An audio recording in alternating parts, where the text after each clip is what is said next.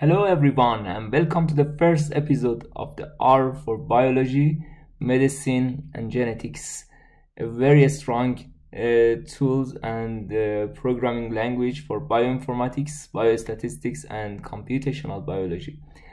I'm Hamid Reza Abulhassani, PhD of Computer Engineering, researcher, founder and chief data scientist at DataBiox. Maybe all of you know that R is a really strong software and very popular in these areas, biology, medicine and genetics, and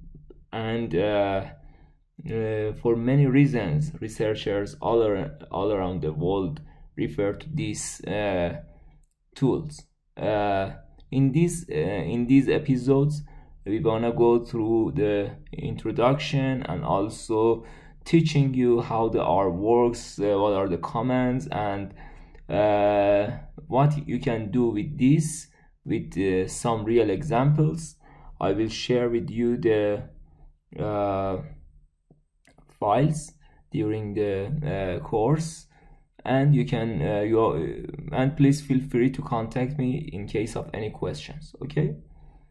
Okay, let's go to the introduction of this short episode is just an introduction, and we don't go through the more details, but from the next session we will start working with R. Okay, let's see what is R.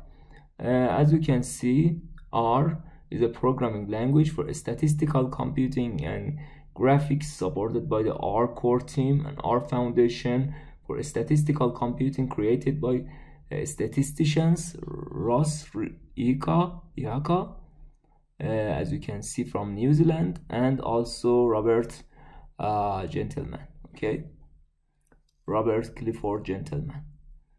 R is used among data miners, bioinformaticians and statisticians for data analysis and developing statistical software.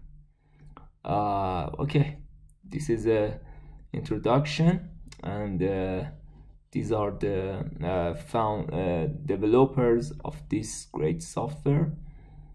Here it has a website, www.r-project.org. You can see the new releases and also download the software from here.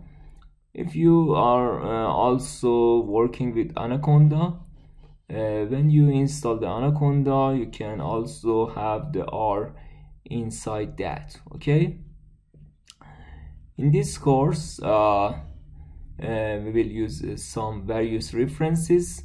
One of the great references is from the University of Melbourne, which has a book that I will share with you in the and you can also find it in their website, Introduction to R for Biologists. Here is the book.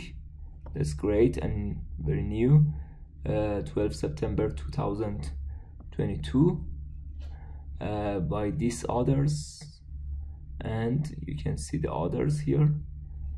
And also this great book, Data Visualization in R, Quantitative Methods in Global Health, that's provided by Harvard T.H. Chan School of Public Health, okay, by Amiju, again 2022. So you can see that this is really popular because some prestigious universities like Harvard are using it, and also many other institutes around the world, and it's very recent, as you can see the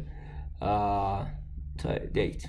Okay, so what are the applications that I think most of the applications is to discover the genes, the data. You know that there are huge amount of data inside each cell, or for example DNA or other biological entity.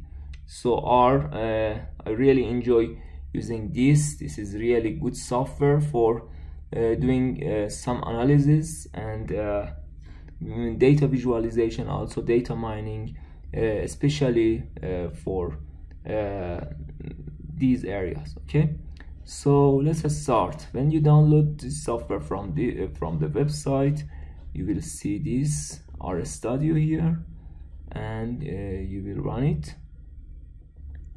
Okay, and then you will see a window, and wait, okay, here we can see, and for example, many okay, remind me later, many files or environment from previous projects. We can easily have a new project, a new directory, new project, and let's choose Hamid Reza _R project. Okay, for this, and create projects. Yeah, we can see that switching to projects, to Hamid Reza R projects, we can see. Remind me later, yeah, for the update.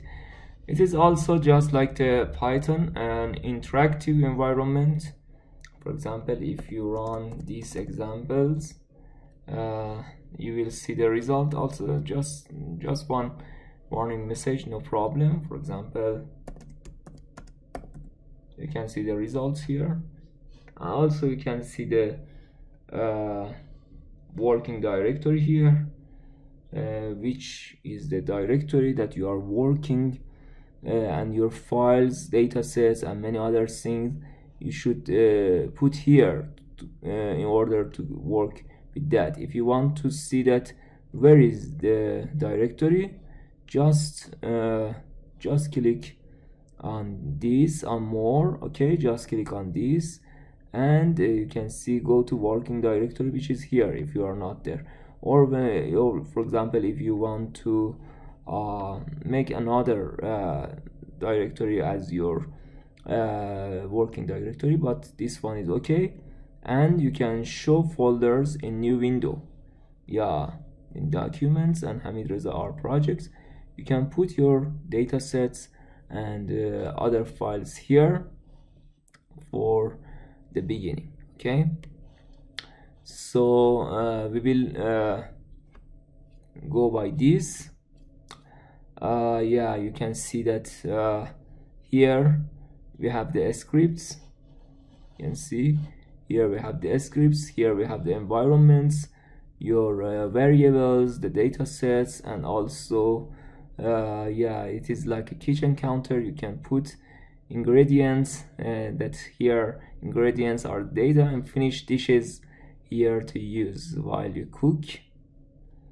And here you can see the for example, files are like ingredients in your clipboards. You need to get them out to the kitchen. Okay, here as I showed to you, the files here and the working directory, and also this is the console.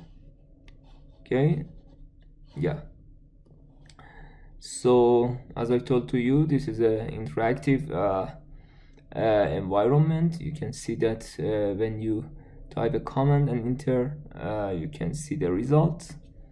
Okay, and I also talked with you about the working directory. If you want to check it with the command, just type get wd, and you can see sorry, I think get wd, yes, with two parentheses. You can see that, yeah, this is the working directory in C:/user Hamid documents Hamid Reza R project. As you remember, in Python also, what was that? pwd, yes. And I discussed these things for you. I think because I wanna you to also install and get ready for the continue of this course. I think until packages is enough for this session. In the next session I will show you how to install the packages and how to work with them. I hope that this episode was useful and informative for you, and I hope that the whole journey would be really amazing and interesting for all of us. Okay, feel free to contact me in case of any suggestions or idea, and please don't forget to subscribe in my channel and also introduce it to your friends and colleagues who may be interested. Okay, thank you for your time and hope to see you in the next videos. Bye.